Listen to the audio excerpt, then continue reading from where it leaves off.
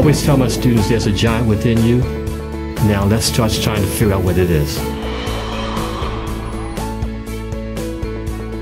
My name is Rydell Carter.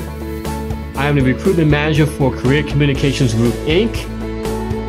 One of my main objectives when I'm on a campus is to inform the students that a conference is about to happen. And it's a very, very special experience. And the fact that they're going to experience something they'll never forget in their lives. Individuals are coming back from experiences, coming back to reunite, to share, to learn.